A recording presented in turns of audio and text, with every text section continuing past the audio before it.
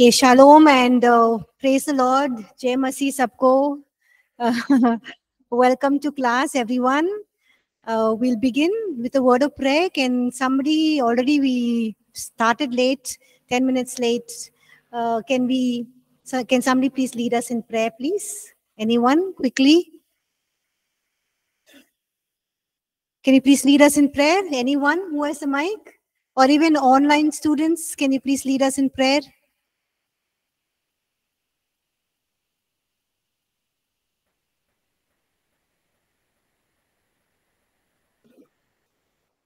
Okay, let's pray. Father in heaven, we thank you for this day, God. We thank you for the gift of life. We thank you that you have a plan and purpose for our lives. Your plans and your purpose for our lives are good and gives us a good future and hope. And we just want to thank you for that, God. We just commit this time into your hands. We pray that you would speak to us, guide us, and lead us. And God, Spirit of God, we pray that you would prompt us in our inner being, that you would speak to us, and so that we can identify and know and walk in your plan and purposes and do what you want us to do, Father. We thank you for hearing our prayer. In Jesus' name we pray. Amen. So last week we were looking at the nine guideposts. Yes. So which guidepost we were looking at last week? The seventh one, recognize, godly counsel. Okay. So we said that, God instructs us, leads us, counsels us through, there are three kinds of counsels, counsels based on people's knowledge, skills, expertise. So it can be godly people who, speak into our lives, who can reveal things in our lives, who can guide us and lead us, and God uses people with their skills and expertise. We also said that we can also receive knowledge from people of this world, not necessarily godly or people or believers, but we can receive from their experience, their skills, their expertise. But if they tell us to do things that are not in standards with God's word, then we know what to do and what we shouldn't be doing. Okay. The second one is counsel based on, look into your books, please. On God's word, yes. So counsel based on God's word. Thank you, Lucy. And then counsel based on the prophetic word. Okay. So God reveals himself through these, gives us counsel, what we need to do in life, how we need to go about things, situations, through these three ways: godly counsel, through people, his word, the word of God, and through the prophetic word. Okay. But the first one and the last one, we always need to test it with God's word. Okay. So even if we receive counsel from godly people, we need to go back to God's word and see if it's in line with the truths and the standards of God's word. Even the prophetic word, we need to go back to God's word and we need to test, because we need to test and approve every prophetic word that comes. Just don't receive it and think that it's directly from God and you just jump into it. No, you wait, you pray about it, you also test it using God's word. Okay. So an example given here is 1 Chronicles chapter 17 verses 1-5. Please look into your your textbook, the publication. Here we see that David had a desire to build God's house. Okay, because the Ark of the Covenant was in a tent, and David realized that he's living in a beautiful lavish palace, and the house, the Ark of God was just in a tent. Okay, so he wanted to build a house for God, and so he reveals his plans to whom? To whom does he reveal his plan to? Yeah, the prophet Nathan. So you can look into your books. It's all there. You can just follow. It helps. Okay. And what did Nathan tell David? Immediately he says, go and do whatever is in your heart, for God is with you. Okay. So what would David have thought? Okay, here is a prophet. He's telling me, just go and do it. Maybe it's God's will, it's God's plan and God's purpose. Okay, so Nathan is leaving the king's presence and he's walking away. And what happens? God tells him, go and tell King David that it's not you who will build the temple, but your son. Okay, so here we see that, even though Nathan was a prophet, we see that, he gave a wrong prophecy. He just gave what was in his heart. So, but God told him, go and tell David that this is not what you should be doing, but what I want your son to be doing. Okay, so every prophetic word also has to be tested. How do we test it? You go back to God's word, you ask God's word to speak to you, and also you pray about it.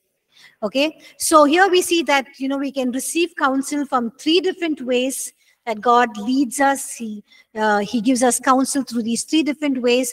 But how can we test counsel? How can we know if this counsel, what this person is saying, or what I'm reading and hearing from God's word, or the prophetic word? How do you know that it is really God speaking to you? Sometimes it can be even your mind, your emotions. Okay, so Romans chapter 14 verse 17 says that the kingdom of God is about what? Romans chapter 14 verse 17 says the kingdom of God is about righteousness, peace and joy. Okay, the kingdom of God is about righteousness, peace and joy. So how do you test counsel? You test if the counsel is producing righteousness, if it is leading you into righteousness, which means is it leading you to do what is right in God's sight? If it is producing peace, it has to produce a lot of peace, and it also has to bring joy into your life. If there is no righteousness, peace and joy, that means it's not from the king, it's not from God, and it is not from his kingdom. Okay, so how do you test counsel? Whether it's leading you into righteousness, peace and joy. Okay, if it is producing peace, is bringing joy, then it is from God. So in this guidepost, the 7th one, we learn that we need to receive counsel. Okay, go to somebody who's qualified, who's good to talk to you about your circumstances, about your situation, and who you're able to receive, and who can speak into your life, and who can give you an unbiased view. That means will not just tell you anything and everything is okay, agree with you on everything, but they'll give you an unbiased view of the way things are and what you should be doing, and also people who would speak into your lives. So God can use godly counsel, God can use people, godly people, he can use prophetic word, he can use the word of God to guide you into his plans and his purposes. Okay, so there's no harm in going and asking people, but it's important for you to also hear from God and test whether this is bringing about righteousness, peace and joy. Okay, we'll move on to the next guidepost, the 8th one, recognizing times and season. Okay, if we want to discover God's plan and purpose for our lives, it's very important to understand, or recognize the times and the seasons. Okay, why? Because God works according to a timetable, right? All of you here in Bible College, you're studying, you have a timetable. All of you online, our e-learning students, you also follow a timetable. I hope what time you get up, what time you have to get to work, all of those things. You have a timetable that you have in your mind that you follow, okay? So also God has a timetable. God has a time in which he does things. He does not just get up one morning and say, okay, what do I do with Selina's life? Okay, what do I do with this person's life? Or what do I do with, Bangalore city? No, everything is pre-planned. It's planned even before the foundations of the world. So God knows beforehand what he is going to do. He has a timetable. He works in times and seasons. Okay. Now look, give you an example from God's word in Genesis chapter 3, verse 15. Can somebody read that, please? Genesis chapter 3, verse 15. And I will put enmity between you and the woman, and between your seed and her seed. He shall bruise your head, and you shall bruise his heel. Okay. Thank you. So here we see that, God spoke in the Garden of Eden that he would, send the seed of the woman who will destroy the head of the serpent. Who is the seed of the woman here? Who is the seed of the woman who will bruise or crush the head of the serpent? Who is the seed of the woman? Jesus. Okay, Jesus is the seed of the woman. Jesus, thank you, Lucy. Jesus was born of Mary, born of a woman. Okay, and who is going to crush the head of the serpent? Who is the serpent here? Satan. Who is going to crush the head of the serpent? Jesus. Okay, so when Adam and Eve sinned, it was not a surprise for God. He knew what is going to happen, and he also has pre-planned what he is going to do. Beforehand, he has pre-planned everything. So he knows, in 4,000 years, what he is going to do. So what happened in the Garden of Eden, God knows in 4,000 years that he is going to send his son, and his son is going to die on the cross. And when he dies on the cross, he's going to disarm, crush, or destroy the works of the evil one. Okay, so it was going to take how many years? 4,000 years. Okay, so you can ask the question, why did God have to wait for 4,000 years to send Jesus as the Messiah and to crush the head of the serpent, or to destroy the work of the serpent? Look at Galatians chapter 4, verse 4. Can somebody read that, please? Galatians chapter 4, verse 4.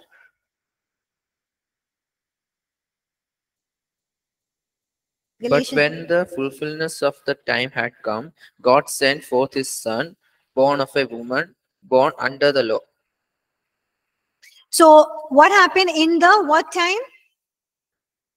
What does Galatians 4:4 say? In the fullness of time.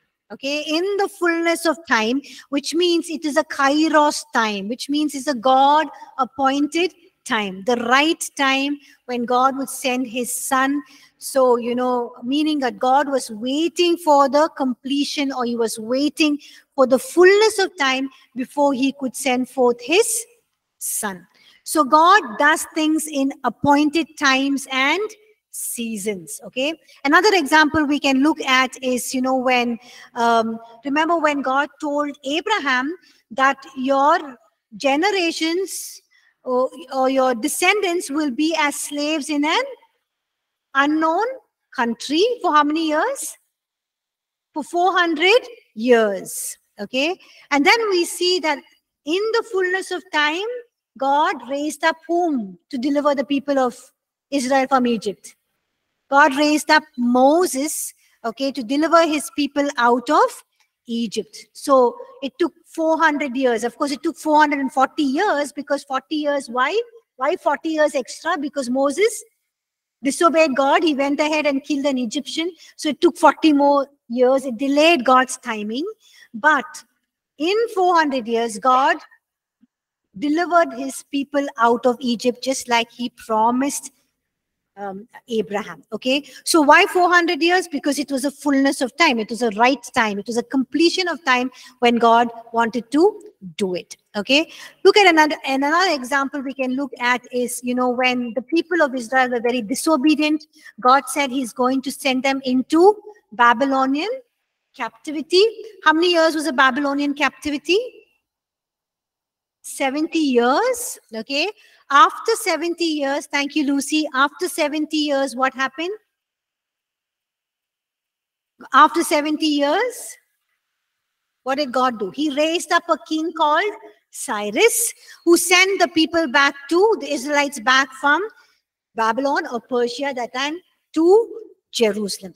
So God has appointed times and seasons, or he works according to a timetable, or we can say he works according to a calendar which he determines, which he's already planned and purpose. In the same way, God has a timetable for your life. God has a timetable for my life. So turn around to your neighbor and say, hey, God has a timetable for your life. Okay, be excited about it, because there is a specific structure, there is something specific that God has planned for you. Okay, look at Psalms chapter 31 verse 15. Can somebody please read that? Psalm 31 verse 15, please. My times are in your hand. Deliver me from the hand of my enemies and from those who persecute me. Where is your time? In God's hands. Okay, in the most able, worthy, powerful, omnipotent, omniscient, loving, graceful, merciful, compassionate person's hand, and that is God. Okay, so there's nothing to worry, because your times, your seasons is in God's hands. Okay, so tell your neighbor or tell yourself, my time is in God's hand. Yes. I like what she's doing, putting her hand on her heart and saying, my time is in God's hand. Okay. So when you think that nothing is working out in your life, you don't see things, you don't see breakthroughs, just declare this promise and say, my God, my time is in your hands. Okay. Look at what Ecclesiastes 3 verse 1 says. Can somebody read that? Ecclesiastes chapter 3 verse 1 and 11, please. To everything there is a season, a time for every purpose under heaven. Verse 11 as well. He has made everything beautiful in its time. Also, he has put eternity in their hearts, except that no one can find out the work that God does from beginning to end. Amen. So he says, the writer is saying, to everything there is a season, a time for every purpose under heaven. So there's a time, a season, a purpose for everything that happens in our lives. Okay. And verse 11 says that he makes all things beautiful in his time. Okay, so God is going to make all things beautiful. He's going to bring everything into perfection. He's going to bring everything into fullness, into maturity, in his appointed time. And in his appointed time, he's going to make all things beautiful. Amen. Amen. So God is going to make everything beautiful in the fullness of his time. He's going to make everything perfect in your life. So we need to learn to view life as a series of seasons. Our life is not just one season. From birth to death, there are different seasons in our life. So what do you think are the different seasons in our life? What are the different seasons in your life? Sorry, can you please speak loudly? What are different seasons in your life? Huh? God's timing. Yeah, what are the different seasons in your life? How do you begin your life? As a baby, as a child? Okay, then what do you become? Then you grow up to be you go to school, okay? Then you grow up to be a adolescent, a teenager, a youth, an adult. You get into marriage, family, then you grow old. Okay, so different seasons in life. Okay, seasons when you're studying, seasons when you're a kid, you're a baby, you're depending on others, seasons when you are studying, seasons when you are getting into your career courses, seasons when you are getting into a job, a season of marriage, season of having children, season of having family responsibilities, season of growing old. Okay, so different seasons in our life. So we need to learn to view our life as a series of seasons. Okay, and we know that every season has a beginning and an end. You're not going to be a child for the rest of your life. You're not being a baby crying and crawling on your feet, you're on your knees. You are going to learn to walk. You are going to learn to jump and run and to take on responsibilities and behave like a young person, a woman, a responsible adult. Okay, so we need to look at life as seasons, and every season has a beginning and an end, and then a new season begins in our life. Okay, are you understanding me, everyone? Yes. Okay, so what we need to understand is that in every season God has a purpose. When you are a baby, it doesn't mean that you write your 10th standard exam. That's not God's purpose for your life. Okay, when you are in grade 5, it doesn't mean God wants you to get married. When you are in grade 8, it doesn't mean that God wants you to go and get a job. Or you might have a desire in 8th standard, 9th standard, 10th standard to become a doctor. Soon after you finish your 10th standard, you don't wear a white coat and go to a hospital and say, I want to become a doctor, so I'm here to see some patients. What do? You have to study 11th and 12th. You have to write your entrance exams for medicine, whether you qualify. You qualify for medicine, engineering, want to be a chef, cook, pilot. You don't say, I want to be a pilot and go and sit in the cockpit and say, I want to fly the plane. You don't do that, right? You go through the course, you learn, you get your certificate, you pass your exams, and then you have to do the tests, and then you get into a job. Okay, so every season has a purpose, and you need to understand what is the season of life you are right now in. So as our in-person students, what is the season that you are in, all of you? Come on, don't say, I can't hear you. You be loud and just say, it doesn't matter if it's wrong, it's okay. What is the season of life that you are in now? Learning. Yes, you all are students, right? You're learning. Some of our online students are in their season of life. Some of you are in motherhood. Some of you are, just married. Some of you are going to get married. Some of you are older. You are grandparents.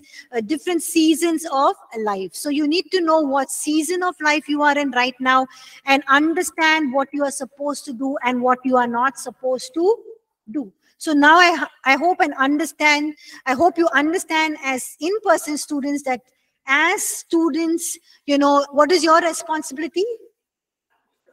Not just eat and sleep, okay, and just come to class. What are you supposed to do? Study, learn, use all the time and the resources and the opportunities to, be trained for ministry, to receive from God's word, to learn God's word, to read God's word, to just dive into God's word. Okay, because once you get into ministry, you will not have time. Okay, you desire to learn, to read, to know, you won't have the time. So this is a good time for you to learn. So it's not a good time for you to just sit around, chat with your friends, play and eat and sleep. It's a good time for you to study, read God's word, prepare, go through all the course notes, and be prepared for the next season of life that God is taking you to. Okay, look at First Chronicles, what First Chronicles chapter 12 verse 32 says. Can somebody read that? Of the sons of Issachar who had understanding of the times to know what Israel ought to do, their chiefs were 200, and all their brethren were at their command. The sons of Issachar, what did they have? What understanding they had? The understanding of times. That means they knew what is the time and season, and they knew what Israel was supposed to do. Okay, so, and since they understood the times and seasons, they were able to tell Israel what to do. Okay, so when we understand the times and seasons, it will tell us what we should be doing and what we shouldn't be doing. Okay, everyone's understanding? Yes. Okay. So when you understand the time, the season of your life that you are presently in, you will be able to determine what is the course of action that you have to take. What purpose are you supposed to pursue and what plans you are supposed to carry out. So when you understand the times and seasons, you will know what is the action you need to get into, what is the purpose, what you need to pursue, what is the plans that you need to carry out. Okay, so now as students, your action is to study, to get as much information, knowledge, to train yourself. Okay, what is your purpose? To build yourself up in the word of God, to strengthen and feed your spirit man, to build yourself, to flow in the gifts of the spirit, to listen to God. Okay, and also to know what is God's calling and ministry, so that you get trained in that area. So what is God's plan and what are you supposed to carry out? Okay, look at what Ecclesiastes chapter 8 verses 5 and 6 says. Can somebody read that, please? He who keeps his command will experience nothing harmful, and a wise man's heart discerns both time and judgment, because for every matter there is a time and judgment, though the mystery of man increases greatly. Amen. So it says, who is able to discern both time and judgment? Look at your books. Look at the Bible. What does it say? Who is able to discern times and judgment? The one who is able to keep the commandments. The one who is able to keep the commandments. Thank you, Esther. Who else? A wise man is able to discern the times and, both time and judgment. Anyone here is a wise man and a wise woman? No? Sad. I think I am a wise woman. Why? Why do you think I'm a wise woman? Because I'm a child of God and He gives wisdom to all who ask Him. And I've asked God for wisdom and He gives me wisdom, and I keep asking Him for wisdom in various areas. So you need to believe that you are a wise woman and a wise man. And if you are not sure, then you can just quickly say this prayer right now. Say, just God, pour your wisdom into my life. Give me a wise heart to discern times and seasons. We need the wisdom of God. Okay, we already spoke about the difference between knowledge and wisdom, right? We need wisdom to know what is right, what is wrong, and to do what God wants us to do. Okay, so here we see a wise man's heart discerns both time and judgment, because for everything there is a time and a season, and there is a judgment, which means that for every matter in life there is a time, there's a right thing to do it. And a wise man or a wise woman is able to understand both the time and the judgment and what to do in the time and the season. Okay, so what do we learn from this? Your goal should be, just tell God, ask God, what season of life I am in. Please give me the wisdom. Okay, give me a wise heart to discern what season I am in, what time of life I am in, what kind of action I am supposed to take. Okay, and if we do this and we live by seasons and are able to understand and discern and take the action and fulfill the plan and purpose, then we are going to step into the next season, and we are going to go further and further into God's plan and purpose for our lives. Okay, now there are several seasons in life. Okay, we live by seasons. There are several examples of seasons that we can talk about. A few examples are given here. The foundation season or the laying season. Now, when you're building a building, okay, you're going to build a building. What is the first thing people do? Foundation, right? Now, foundation time is a very beautiful time, right? Yeah? Everybody, foundation time is a very beautiful time. Yes? It's a messy time, right? Because when you're digging the earth, you just bring out mud and mud and mud, and sometimes there's just water and there's mud everywhere, and there's just all you see is a deep pit. There's nothing beautiful, there's nothing glamorous, there's nothing great. You don't see a big building standing there, a beautiful designed building, but all what you're seeing is what?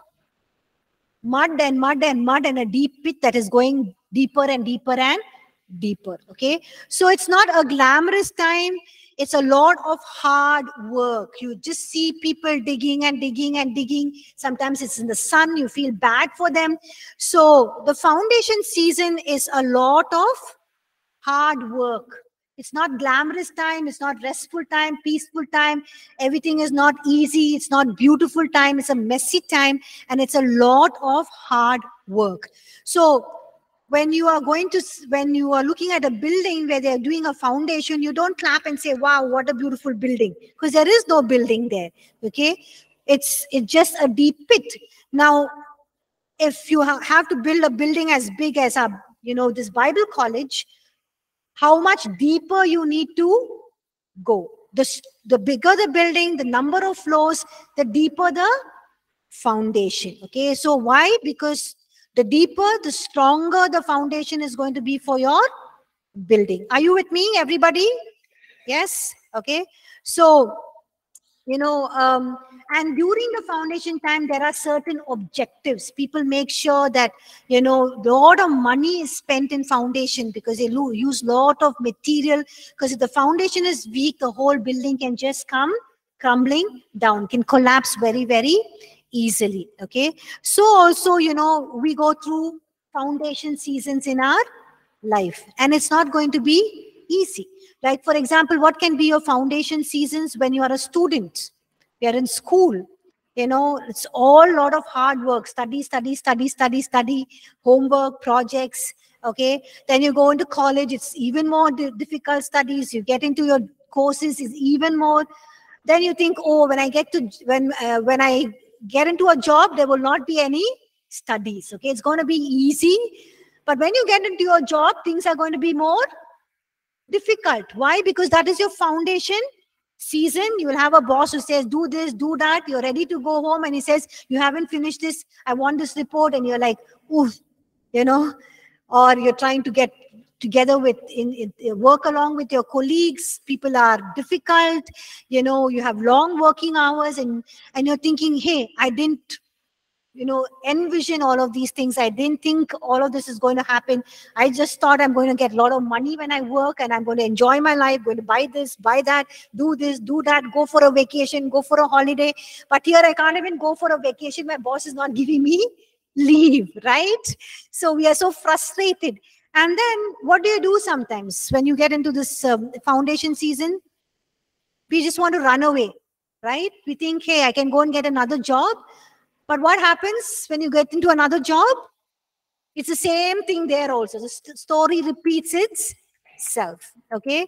So what you need to do is you need to just, recognize the season that you are in and know that God is preparing you for something greater and bigger. And you need to be patient. You need to endure. You need to persevere. You need to learn things, not complaining and grumbling and murmuring, but you need to learn things. So some of you are disappointed that on Fridays you are having fasting prayer. You've never fasted in your life. You've never fasted in your life. You're hungry. Your stomach is growling. Why do we have to go through all this? Why do I have to get up at 5 o'clock in the morning? I've never woken up at 5 o'clock to pray. Or, you're wondering, why should I sit for such long hours of lecture? So all these are training for you. You're in the foundation period. It's training, and all these things are good. It's going to mature. It's going to make you mature. It's going to make you strong. And how strong is your foundation is how strong you are going to stand and face things in life. Okay. So once you are able to go to that foundation season where you are going to do an excellent job, you are working hard, you are not murmuring, complaining, grumbling, you're giving your best, 3 years, 4 years, you can become a team leader. Okay, then you move up the ladder, because God is seeing your attitude, right? God is seeing your attitude. Remember Joseph's life? He was a slave, and suddenly he becomes a manager. Okay, why? Because God is not partial with him. Romans chapter 2, verse 11 says that God is not a partial God. But why did God cause of all the slaves for Potiphar to look at Joseph? Because Joseph's attitude was right. He did not say, I'm a rich man's son. I've never taken the broom. I've never swept. I've never done a job. I've never been a slave. I'm not slave material. I'm a rich man's son. I've been treated unfairly. He did not sit down there, grumble, complain, murmur, and cry. But he worked hard, and God saw his attitude. So if you want to become a big man, want to become a big pastor, big evangelist, have a big church, it's good. You can dream that. But God is looking more for your attitude. Okay. He's more interested in your character than what you do. Okay. Because he knows if your character is not good, he cannot keep you in a place where you can flourish, and you will become a mess, and you will destroy the kingdom's work and destroy so many lives along with you. Okay. So very important for us to persevere, endure, understand the times and seasons of the foundations, and go through it, the positive attitude, learn, and then move on. Okay. The next one is tunnel season. All of you go, when you're children, you go to these tunnels in the toy train, and all of us are screaming. Or if you're going in the train where you have to pass through tunnels, tunnels, the path that is made in a rock. Okay. And how is it? It's totally dark, and when we go through it, people scream and make weird noises in the train, and the children are screaming. But is it going to last forever? No, you know that you are going to come out of that tunnel. There is light at the end of the tunnel. So also through life, sometimes we don't know what God is doing with our lives. Or sometimes you're going through times where there is no breakthroughs, or there's no answer for prayer. You're praying. It's a tunnel period. It's a dark season. But what do you do at the time? You hold on in faith, because the train is not going to stop there. You know that you're going to come out. You have a destination to reach, and then you are going to reach your destination. There is light at the end of the tunnel. Okay. Even if the train stops, you can get down, take your mobile phone, put on the light, and walk out of the tunnel. Okay. That is faith. That is strength. That is endurance. That is courage. Okay. So when we go through tunnel seasons of life, you need to have the eyes of faith. Okay.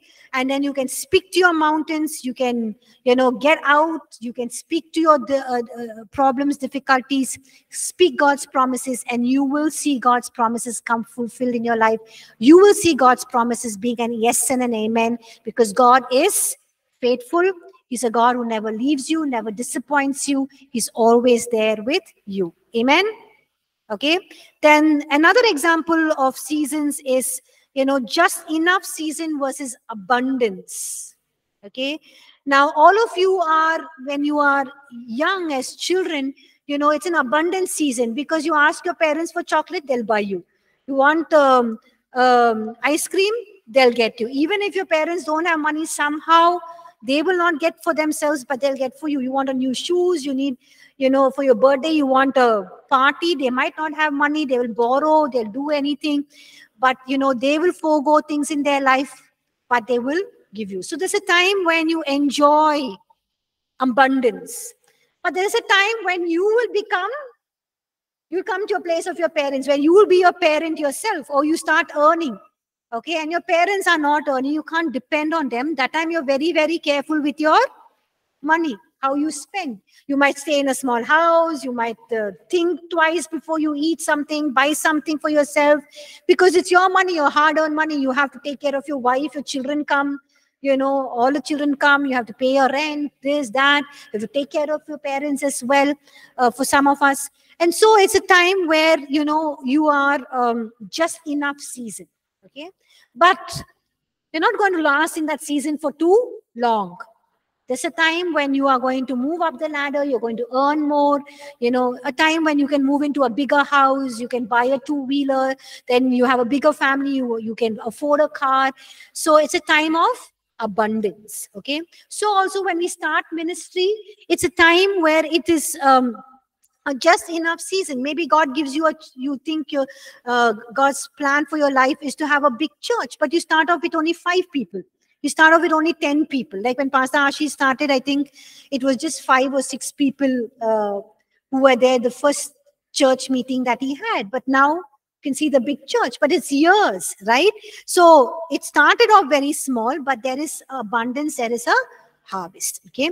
Then there is also seasons of grief and sorrow and pain. Okay. So sorry, just before that, I'd like to say that when we are in the season of just enough and abundance, the key is learning to be faithful. Faithful in whatever God has entrusted you to do. Manage things, even in the small little things. Like, remember Pastor Ashi saying that even when it was just 10 people in his church, he would count the offering, the tithes, and still has the account for all of us even today. So started off with the very first day. Okay, how he thought he's going to have a church of 5,000 people, what he's going to do then. He started off even when he just had 5 or 10 people in the first service. Okay, so we need to be faithful in managing the little that God gives us. Luke chapter 16 verse 10 to 11 says, can somebody read that please? Luke chapter 16 verses 10 to 11.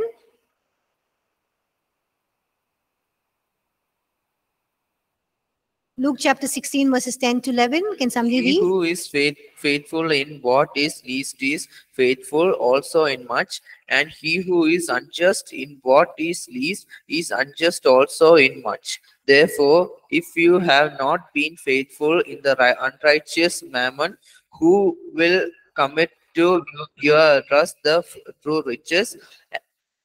So what is it saying here? Jesus is saying you need to be faithful in the little things. Now what you have is very little, less students. But if you're faithful in the little things, God is going to move you to a season where you are going to have abundance, but you need to learn to manage the little things that he's given to you right now. Be good stewards of the time, the talents, the abilities, the opportunities God has given you. And when God sees you faithful and trustworthy in the little things, he will move you and he will give you and trust you with the bigger things. Amen. Okay, so we'll go for our break and we'll come back after break. Thank you, everyone.